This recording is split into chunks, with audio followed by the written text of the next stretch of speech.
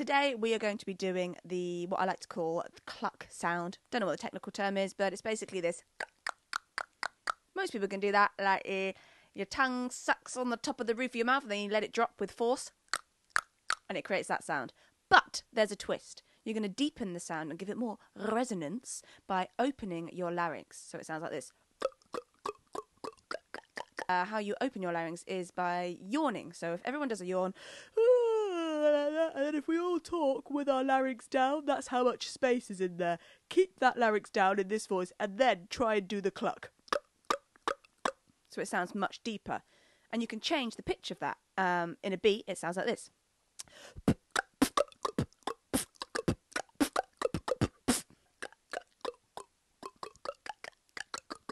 Kind of sounds like you're pouring a bottle of wine or something or nothing, or I don't know. There you go. That's it. Bye.